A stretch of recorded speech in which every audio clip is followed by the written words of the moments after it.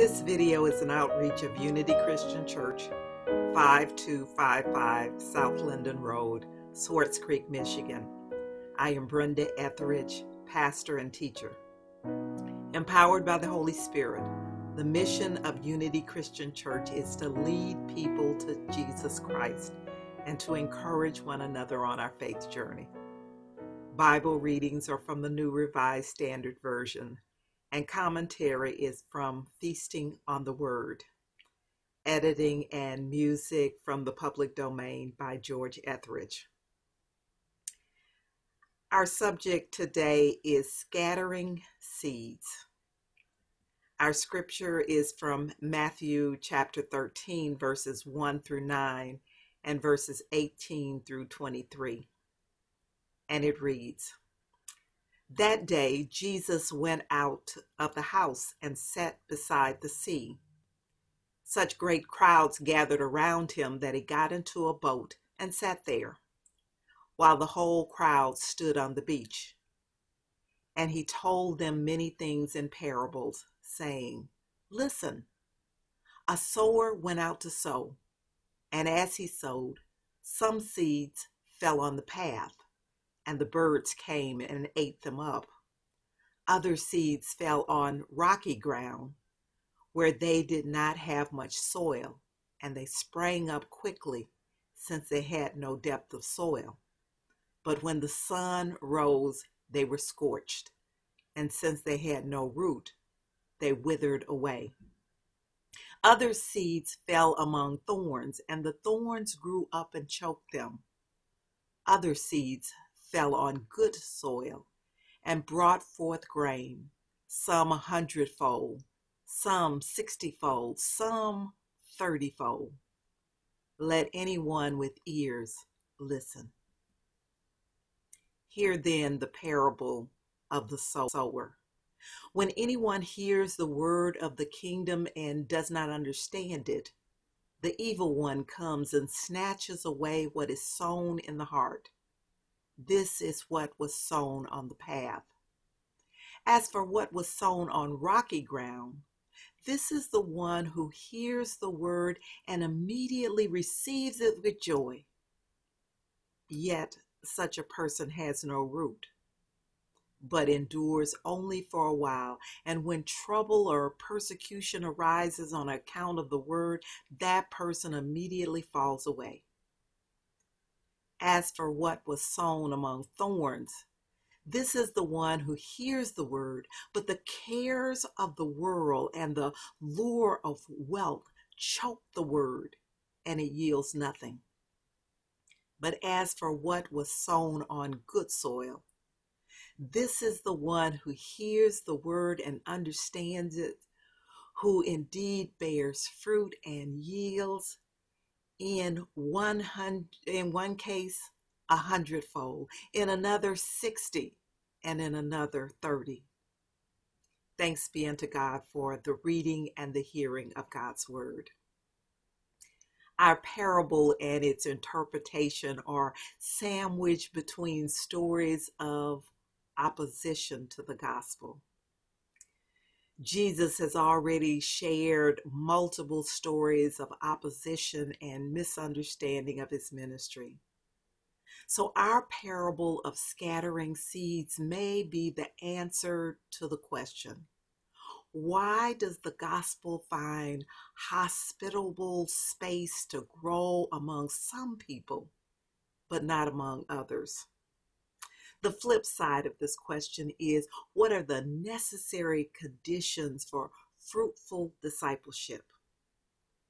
In answering these questions, Matthew gives us a practical explanation of why so many more hear than understand, why more disciples are planted than bear fruit, and which elements are necessary for fruitful discipleship.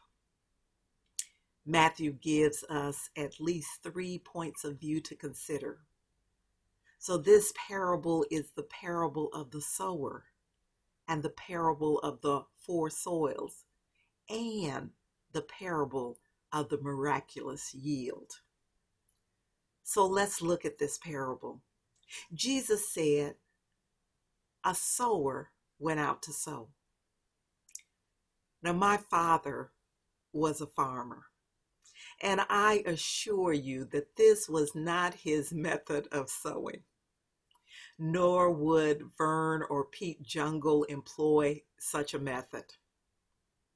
What do we make of a sower who throws seeds everywhere, even in such unlikely, unseemingly unproductive places?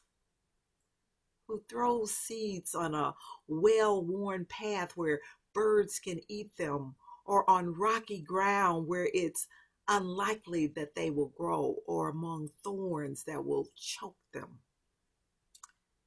You and I scratch our heads and wonder at such a foolish waste of seeds and other precious resources on the part of this sower.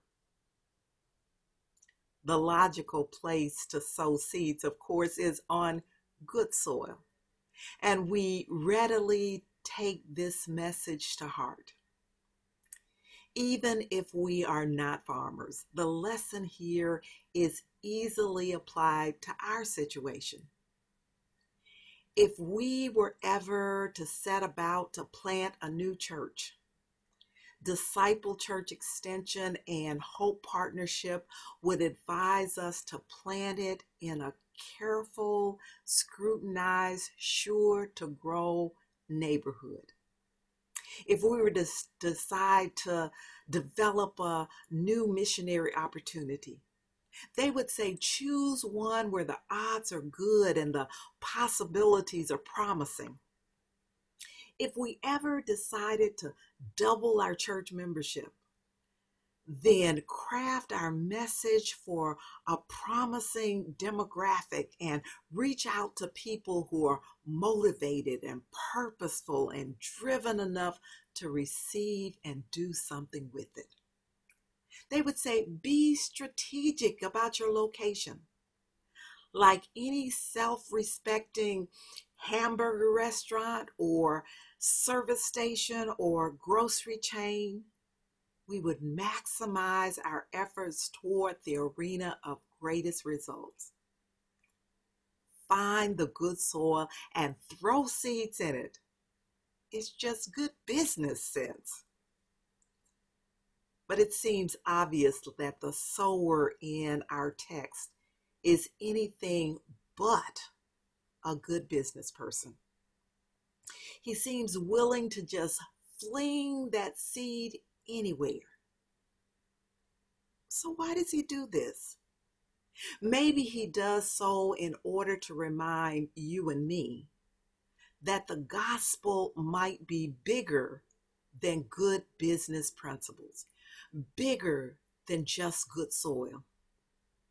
Since this is a parable, we may want to entertain the possibility that this sower throws seeds just anywhere in order to suggest that anywhere is, and in the final analysis, the arena of God's care and redemptive activities.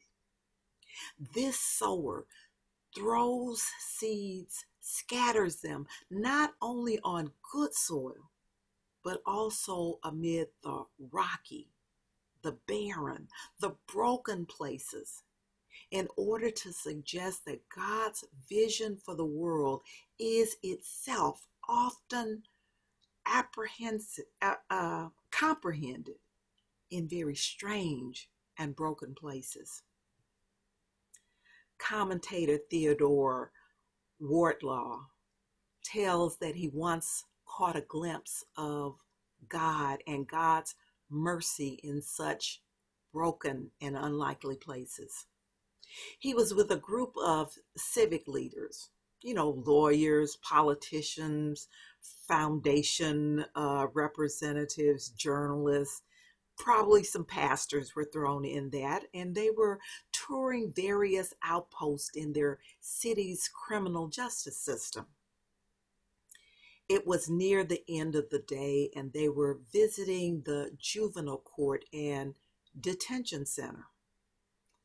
The place was so depressing, its landscape marked by barbed wire mesh fences and gates with large padlocks and razor wire wrapped around electrical fences.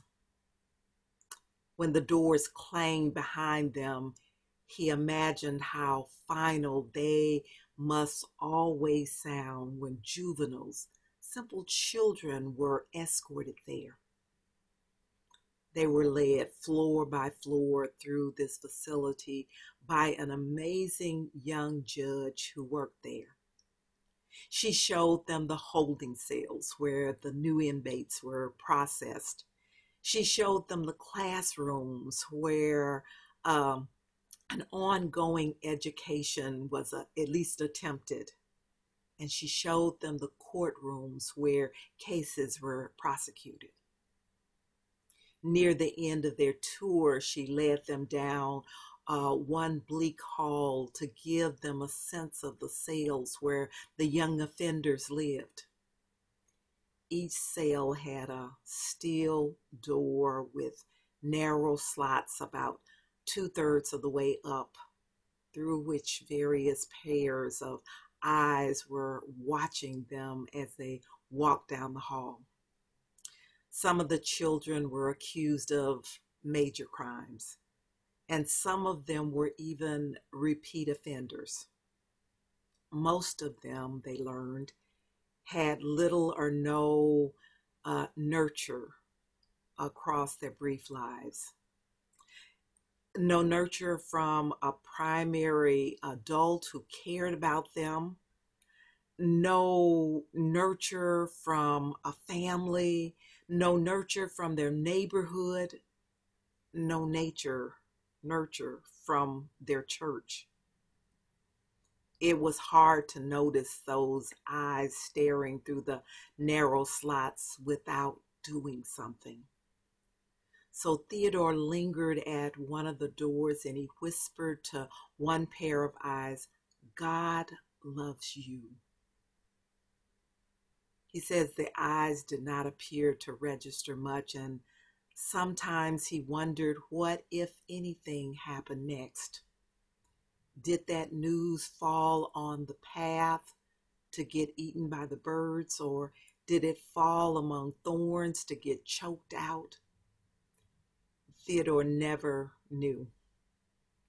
As the tour went on, the cumulative effects of all this brokenness got to one member of their group, who finally just stopped in the hallway and began to cry.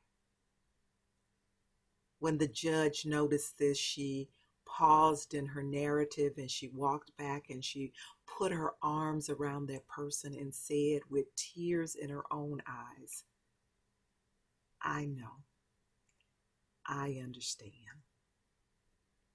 Theodore thought to himself, if I'm ever to be judged, I want a judge like that.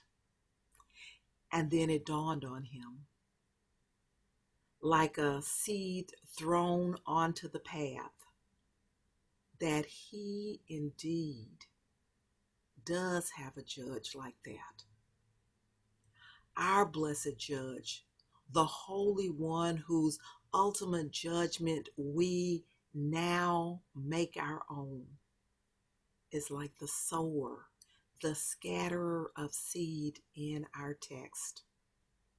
Our good sower is not so cautious and strategic as to throw the seeds in only those places where the chances for growth are best.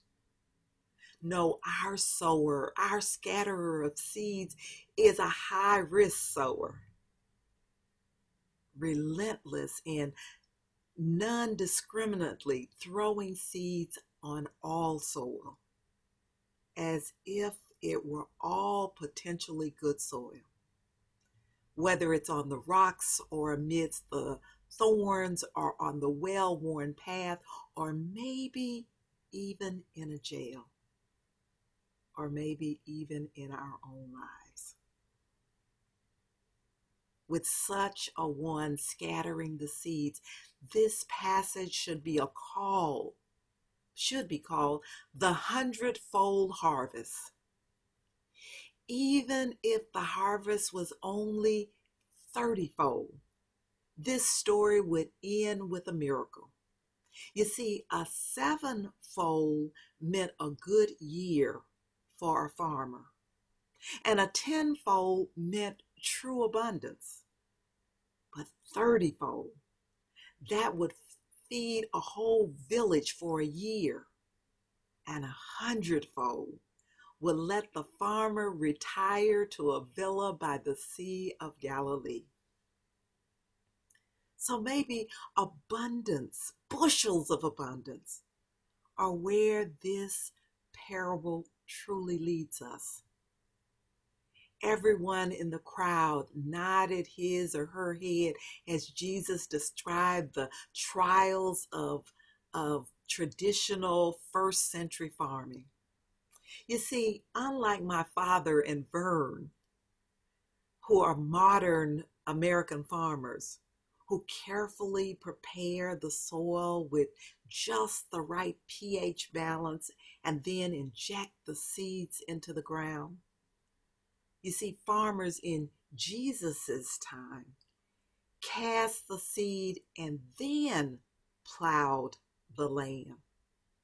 With this scattering approach, it's no surprise that some of the seeds fell on hard soil and others on ground too rocky for good roots, and still other seeds among thorns and weeds.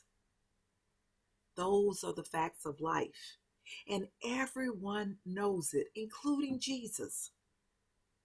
Such factors apply not only to farming, but also to his ministry at that time. You see, the seed of his teaching had fallen on rock-laden, thorn-strewed ground. Jesus not only told this parable, but he lived this parable.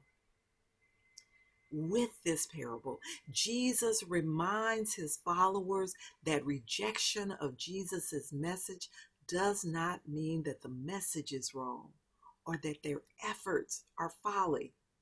It's simply a fact of life, whether we're talking about farming or whether we're talking about faith. Like Jesus, Christians cast the gospel as broadly as the sower and the scatterer of the seeds in the parable does, with no guarantee where it'll land.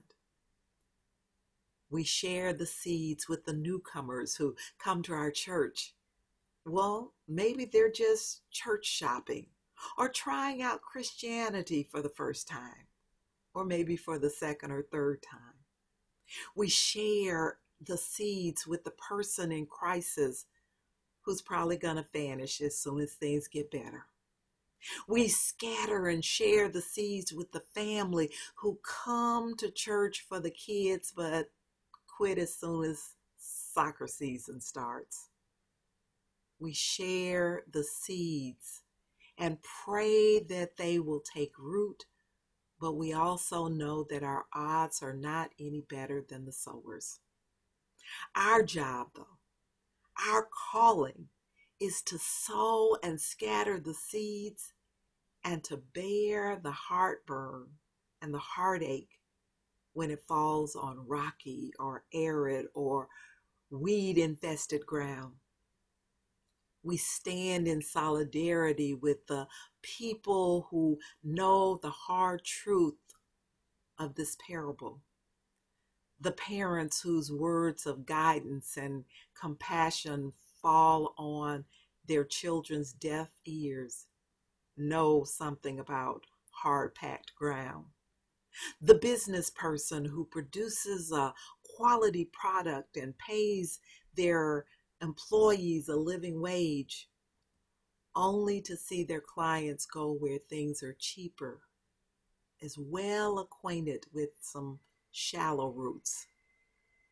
This parable reminds us all that we are not alone in such times, even as it reminds us, as it did the first crowd that heard it. The parable reminds us where to keep our focus. We are often tempted to spend our resources, our time, our energy, our hope, trying to coax, trying to congeal, to beg for growth from inhospitable places and inhospitable people. We can also spend much time despairing when the seed does not take root. But did you notice the sower, the scatterer of the seed in our parable doesn't do that? He accepts the reality that some seed, a goodly portion of it, will fall on bad soil. But did you notice he keeps sowing? As the next 15 chapters of Matthew demonstrate, Jesus kept spreading the word. No matter how dry, no matter how rocky, no matter how weed infested the ground. And we, as his followers, are called to do the same. But like Jesus, we have yet another calling, also found in this parable. The story does not end with the inhospitable soils. It doesn't even end with a normal harvest from the good soil. It ends with a miracle, 100-fold harvest. It is our job to trust and to scatter the seed. The parable's ending is its greatest challenge. Jesus goes beyond simply encouraging his listeners to keep on keeping on in the face of rejection. Instead, his parable challenges them and us to believe in God's abundance. If the parable ended with the 7-fold harvest from the good soil, that would have been sufficient. A good story of encouragement and hope. However, this parable is also filled with promise. We are called to proclaim that promise, even in the face of rejection and in the realities of this world. Novelist B.B. Moore Campbell writes, "Some of us have that empty barrel faith, walking around expecting things to run out, expecting that there isn't enough air, isn't enough water, isn't enough food, and expecting that someone is going to do something wrong to us. But the God I serve tells me to expect the best, that there is enough for everybody." That is the God this parable calls us to trust. Jesus knows the hard ways of this world. He also knows the abundant ways of God. May we have faith in God's abundance as we scatter the seeds of the good news everywhere we go. Amen. Each of us can receive the good news of Jesus Christ and have a personal relationship with God. Through faith and baptism, we can each receive a new identity, a life in the Spirit, and grow in newness in our Christian faith. We invite you to accept Jesus Christ as your Lord and Savior. Commit yourself to his ways through faith in God and the power of the Holy Spirit. Let us pray. Oh, merciful and loving God, we thank you for providing the good news to us. Whether we are the ones on the path or the ones on the rocky ground or the ones over in the weeds, or even if we are the people with the good soil, you invite all of us to come to a knowing relationship with you. So, Lord, we thank you for the power of your good news. Thank you for inviting us to be your children and partners in mission and ministry of scattering your seed with all we meet. Thank you for equipping us through your Holy Spirit. Thank you for the gifts that you give to us at our baptism so that we can work together for your honor and your glory. Lord, as we live into our new relationship with you, teach us to show love and concern for each person that we meet in all that we say and all that we do. Lord, teach us to trust and depend on you. Lord, we ask for your protection and your guidance and your forgiveness. Replace our fear with faith and courage. Replace our sickness with your healing. Replace our anxiety and fear with your joy and your peace and your hope and your love. In Jesus' name we pray. Amen. Now, my brothers and sisters, go forth into the world to serve God with gladness. Be of good courage. Hold fast to that which is good. Render to no one evil for evil. Strengthen the faint-hearted. Support the weak. Help the afflicted. Honor all people. Love and serve God and rejoice in the power of the Holy Spirit.